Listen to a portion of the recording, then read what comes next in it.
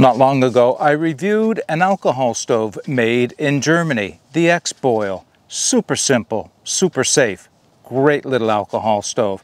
Well, now I have another product from the company X-Boil, and this one is known as the X-Fire. If you're interested in hearing my thoughts on this quite amazing wood stove, keep watching. All right, just before we get started, I want to thank Leo at X-Fire and X-Boil for sending me this stove out so that I could share it with you. Like the X-Boil, these are made at Leo's home in Bavaria, Germany. All handmade. Very simple, so well designed, quite amazing to say the least. So what I thought I would do is just focus in on the stove, give you some specifications as I assemble it, and then of course we'll get a fire built in it. All right, let's get started. So this is the case that the X-Fire arrived in. Just a simple envelope, kind of a Cordura type nylon zipper on top. It's actually much bigger than it needs to be to carry the stove itself, but there's a reason for that because, well, let's dig in and I'll start showing you the things. The reason the envelope is as big as it is because one of the things that Leo sends along is this grill that you can use on top of it, and of course because of the handle it's going to extend the length. And I was just using it just a few minutes ago for cooking my lunch on, grilling up some Spam. Worked really well for that. But you know, you don't always want to take this with you. If you don't feel you need to, you could leave it home and you could probably fold the material over. Let's actually see if I could. Yeah, see, you can make this case a whole lot smaller in your pack if you wanted to. All right, I'm going to bring all the components out and lay them down beside me and just show you what else is in here, which is really just the instructions for putting this together. But once you do this, or once you see it's done, it's so simple, right? So that's the instructions. Let me put that and the case aside. So when you get this for the first time, and this is far from the first time, as you can see from its usage, there are 3 plates that are flat, and they'll only remain flat until you build a fire in it. After that, they do take a curvature, which is exactly what you want. And that curvature would be a bit of a hassle putting back in that envelope if it wasn't for this. These 2 pins are also supplied by Leo to go with the set, and they have multiple uses. One is what you see right now. I'm using them to flatten the stove out so that it will go into the package, but they're used for other things as I'll come along. So what I need to do is pull the pins out and lay them aside. All right, so as I said, there are 3 plates. You can see now the curve that they have taken with the heat from multiple fires. Actually, the first fire is all it needs to do it. This is where things are going to start to look familiar. And just hold up one of the plates. Look at the tabs, the 3 tabs on there. And on the other end, the keyhole kind of slots, just like on the X-Boil. And that's exactly where this design came from. It's kind of like an X-Boil put on a much larger scale. All right, I'm just trying to get the 3 of these apart. I am going to get good and dirty doing this, of course. All right, I'm going to pick them up one at a time in order to put it together. So to put it together, really, really easy.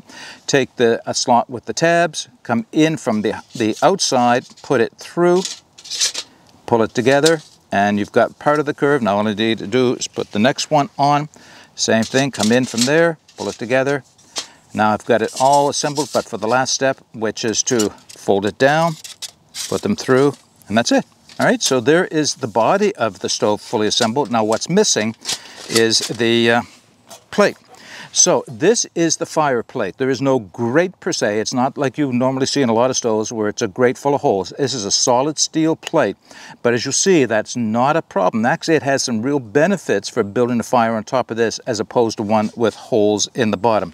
But before I insert it inside, I'm hoping that I can pick this up. 3 tabs that are bent out. Let's start with the outside. You can see the square. When the square was cut, they bent the tabs inwards, and they did that down here and then again halfway up. Those tabs are what support the plate. So you want to, if you're burning with wood, that's where the plate goes. It drops down into and on top of those tabs like that. There. Now the stove is fully assembled and ready to go. The only thing left to do would be to build a fire inside of it and then put the cross members on. Now the cross members are skeletonized. For lightweight, they have quite a bit of height, as you can see, about 1.5 inches. I'll be giving you the dimensions in a moment. But one of the things I like about these ones is, do you see the notches here, how big they are? There's no messing around trying to get these on top of the stove. You could almost drop it from a height and they would still land perfectly because they match up with all those little crenellations along the top. So let's see if I can just do that while I'm holding it. Maybe I'll do it on my knee. They just drop right on, right? And that's it. That's it. So now it is fully operational and ready to go. So what I'll do is give you some dimensions on this. I'm going to talk about its alternative use with charcoal and alcohol stoves. Then we'll get a fire built in it. All right, let's give you some dimensions and things like that to go with this. So the weight. Now the weight I'm giving you now is not just the stove, but it's the envelope and everything in it. 255 grams. I'll be putting the imperial in the video description below for your reference. The height of this one is 19 centimeters from the bottom to the top. The diameter is 19 centimeters across. This is the largest of the stoves that Leo has to offer. He does offer a 14 centimeter size as well, and a 14 centimeter ultralight, not titanium. I don't believe it's titanium. If it is, I'll correct myself. So there's a 14 centimeter titanium, a 14 centimeter stainless steel, and a 19 centimeter stainless steel. And I have the 19 centimeter one. Okay, so fuels other than wood. What if I want to burn something like charcoal in this? Well, you certainly can. Now you can do this one of two ways. You can see I have the plate sitting all the way to the bottom, so if I wanted to use it down there, that's fine, but that's a lot of charcoal, and boy, as you know, charcoal can generate a lot of heat. So what I can do is bring that plate up closer to the top of the stove, because there's another set of pins right there, and now the plate is much nearer to the top, so I can get a small amount of charcoal in there, just enough for some grilling with, and it will work fine. And I mentioned airflow. Airflow is all important to wood fires as well as it is for charcoal. Well, as you can see, let's just take a look at the design of the stove. Now, up near the top, those are ventilation, but they're not even really necessary because the pot stands stand so high off of the stove, as you'll see when we get it going. But you can see at the bottom, the airflow all the way around. Certainly at the very bottom, but more importantly, it's this double set of rows right here where the airflow occurs. They are just above where the plate would operate if you were using it at the bottom set of notches. And regardless of how much ash or buildup you get inside of this, the air continues to be drawn in through the sides and up through the fuel inside of it. So having the plate solid is not in any way hampering the burning of this stove. In fact, it has some really unique benefits. Stoves like this can burn really hot. I mean, very, very hot. If the airflow, had this been an open grate, fire grate, it would get really, really hot and maybe too hot. Maybe too hot for cooking, go through fuel faster. So what I've observed with this, because of the solid plate, is once the fire gets going, and as you'll see in a minute, it can really get going in the stove. But as it dies down, it holds on to its coals for an extended period of time. That does two things: give you something better for grilling over, keeps a nice even heat going for a longer period of time, and because those coals remain, if you want to throw a few more sticks in to get the fire going again, then there's still those hot coals there to ignite them. So yeah, that works out really well. Now, I did mention you can use this with alcohol. So a couple of things here. This is the height at which you would use it. So place your alcohol stove, your solid fuel tab, or your alcohol gel holders on top of this plate, and then decide where you want the pins. That's where these pins come in. It's not just for holding it together, but you can use it, put the pins right across the top in those notches, like this, above your alcohol stove, or if that's a little bit too high, through the larger holes inside. And let's see if I can do this without dropping them. All right, so now you can see the basic concept. I don't think I have it in exactly the right holes. Well, maybe I can do that. Put it in the right hole. Oh, that's better. So that's actually a good height for using the X-boil off of it. It's a little bit too shallow for a Trangia stove, but it's perfect right there for the X-boil. Now, if I want to use the Trangia, that's when I'd put them across the top like that. Okay, I think that's enough discussion on this stove. Let's get a fire built in it. All right, just before I get the fire going in the X-Fire, I just wanted to show you a few things. I've cleared some duff off of the top of the soil. The soil is quite wet, so I'm okay with that. But I'm laying down a fiberglass mat that I like to use for wood stoves, especially a wood stove like this, and I'll explain what I mean in a minute. Now, I could further extend the safety of that by using, this is a piece of aluminum flashing that I sometimes use to lay down, depending if I feel that there's going to be a lot of hot coals falling through. No hot coals falling through, but just the same, that plate can really transfer down a lot of heat onto the ground. And that's the reason why I'm using the fiberglass mat to keep the heat from transferring through. If you don't have something like this, again, clear the forest floor off just to loosen or lessen the risk as much as possible. But you can also use the pot stands. So these pot stands, if you invert them so the notches are there, you could lay that down and set the stove right on top of it. Now, you're far enough off of the ground or any flammable materials, lots of airflow underneath. You've got close to 3 inches between the plate, which is right here, all the way down to the ground. Of course, now you don't have the top bars that you would, or the crossbars that you would have on top. I want to use the crossbars today, so that's why I'm going to use this directly on the mat. Now, getting the fire going in this, nothing special. I'm not going to go through a whole lot of work. I'm going to throw in a bunch of birch bark, split some of this stuff down. This is literally right off of the forest floor here. Is that birch bark, huh? We'll throw it in. See, big piece of birch bark off of the forest floor here. Much more than I need. I'm going to save one little piece for a lighter strip. Yeah, all right, that's enough. That's actually, you know what, I'm not even going to put all of that in. I'm going to leave some of it out because I don't think I'm going to need it, and birch bark will burn high. Little sticks, again, right off of the forest floor. The whole point of a stove like this is to do the minimal amount of processing. It's an ultralight stove, a big one, mind you, but you should be able to just pick sticks up, provided that they are dry. And these are dry enough, so that's okay. Let's get this little piece of birch bark lit. Oh. There are times when birch bark off of the forest floor is not as easy to light. That's a bit better. No, it's not. Come on, you can light. If I had taken a moment to shred this up a little bit, it would have lit a little bit faster. There we go. That's going to burn now. So as that goes down and moves into the birch bark inside, I think I'm going to reposition some of it so it does all catch. There, that's better. Take my stack of sticks, drop them in. That's all I'm doing. I'm going to just drop these in, hoping that I didn't put my fire out. No, still burning. Good. Give those a second to catch, and I have some larger pieces here just out of reach, so I'm going to have to move around the camera to get those, and by the time I get back, that'll be quite engaged. Like I said, all I had to do is just reach around, but it would be in front of the camera. So now I have some thicker sticks off of the forest floor.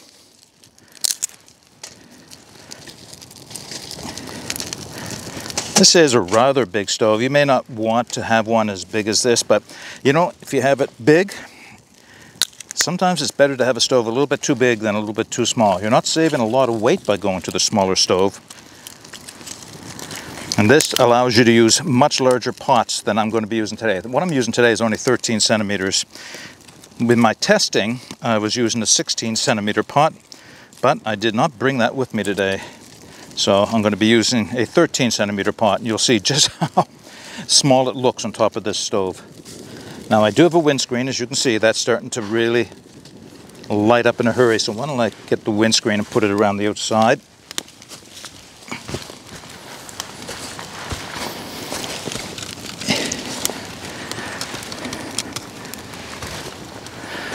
Of course, when I come back with my windscreen, the breeze has died down, but I do have my windscreen here. I'll just hold it aside. I don't think I'm going to need it for a minute or two. And what I'm going to do is put the pot stand on. For that, I will wear gloves. All right, so this is why I like this pot stand so much. It just almost falls into place. It's set on. I don't have to worry about trying to match it into notches. That's an intense fire, right? I'm going to have to back the camera up a little bit. I'm 3 feet away, but I can really feel the heat here. All right, some of that initial intensity is dying off, as was expected. Now I can take some larger pieces of, what is this? I think it's birch. Pretty punky though. But the stove is not fussy about what fuel you give it. And you can give it some good sized pieces as long as they don't interfere with whatever pot or pan that you're putting on. That's a piece of pine. All right, I think that's everything I need for right now. Now I'm going to put on my pot for water for coffee. So this is my 13 centimeter Tom Shoe titanium pot, and you can see just how small it looks on top of this wood stove.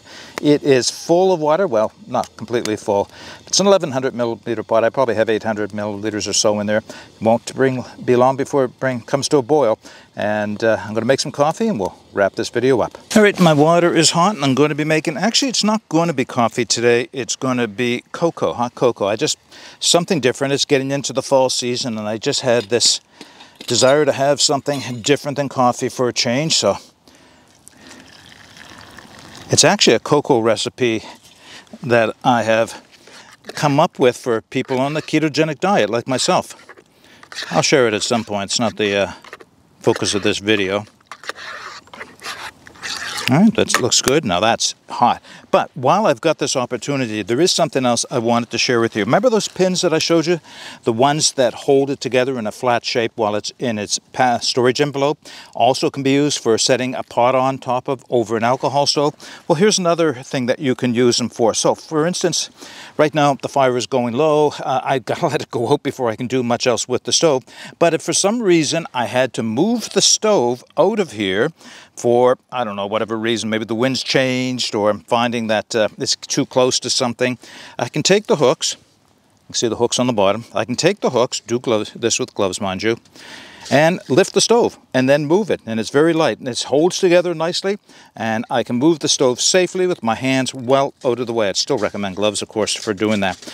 All right, I'm going to let this fire burn out. In the meantime, I'm going to enjoy my cocoa.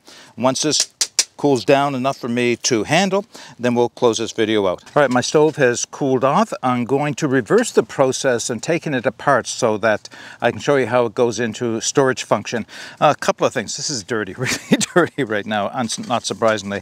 So let me take the cross stands off, set those aside. I think I'll put them right on the ground. So the first thing I wanted to show you was the bottom plate, and I'm showing you that for a reason, so I'll just reach in and grab it. Okay, so this is the thing that took the longest to cool off because it is heavyweight stainless steel. Yeah, I'm getting good and dirty now. I wanted to show you the warping. Yes, there is a little bit of warping. A little bit. Can you see that? And that's intentionally, I left it this side up for a variety of burns just to see what would happen. Now, what I'll do the next time is flip it upside down. So that'll be where the fire rests on top of the plate and it should go back into true. Regardless, it's not going to affect the performance of the stove. It doesn't do anything for the assembly. So in answer to the question somebody asked, how quickly does it cool down? The rest of the stove cools down really fast. It's just very lightweight spring steel. This, however, does take a little bit of time to cool off. All right, let me just put that aside for a moment. So to disassemble the stove, it is just the opposite of assembly. I bend it in, show you what I'm doing, so that I can take the tabs out, and that'll occur 3 times. All right, putting them around. So now that I have each of these pieces, you can see not only the tabs, right behind the tabs are those little projections, the little shelves that the plate rested on while it was inside. So you just stack those one on top of the other. And there are the 3 plates all stacked together. Now, here's where the pins come back into play, the 2 stainless steel pins. I'm going to try and do this without getting absolutely filthy. I can wash my hands. The clothes, I just didn't want to get all that dirty. All right, so I can see the sun is coming in behind me, making it a little hard to see. So there's the pin. I'm going to take it and project it through, actually from the other side, towards the keyhole. Now let's see if I can make sure you can see this. I'm pushing it towards the keyhole and through, like that. Can you see what I've done? Pushed it through the keyhole. Which ones you use, which holes, do not make any difference. I like going towards the keyhole because the slot is longer and gives me more room for error in sliding it through. And there we go. Now we're ready to put it back in its envelope. So I'll shove that back into the envelope. But what I'm going to do is take the plate and put it right on top because there's a whole lot of soot on the inside of that, and there's no need to get that on the inside of the envelope unnecessarily. Grill can go inside, and my 2 pot stands can go inside. I just dropped one of them somewhere. There it is.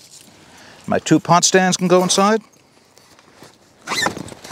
and I'm good to go. That's all there is to it. Let me just drop that to the ground so we can wrap the video up. So this is really a well worked out, ingenious design. Leo came up with something. Now I know it starts off with the basis for his X-Boil, and he just sized it up, but airflow in a stove like this is what's all important. Too much airflow and you go through your fuel too quickly and you're left with no coals. Too little airflow, you get a lot of smoke and unburnt ash and soot and everything else in your stove. So to get the balance right is quite a bit of engineering. Leo chose to go with the solid fuel plate on the bottom rather than an open grate like other stoves do. The choice in this case, I think, is ideal because the airflow comes in all around the sides and is continuous regardless of how much ash is built up on that bottom plate. And as I mentioned, that bottom plate and the fact that it's thick stainless steel helps to hold the heat, protects the ground below without the need for an ash plate, so it's kind of fire grate, ash plate both at the same time. And yeah, it makes great grilling coals after the fact. You saw how quickly it lit up and how high the flames get, but once it died down, the heat inside that stove stayed for a good long while. So the only precautions I would ask of you or suggest to you is to make sure what your surface is underneath the stove. I put my, actually let me just reach over and grab it. So this is that fiberglass mat. Now, the discoloration in no way hampers the juice, but that round burn on it or scorch mark on it is from that stove. So that gives you an idea just how much heat actually transfers down through the bottom of the stove. So it's important to have it on a fire-safe surface. You can, as I mentioned, use the cross stands to lift the stove up a little bit, get a little extra height, make it a little bit safer. That's the only caution I would say in using it, is make sure that you're on a fire-safe surface below. All right.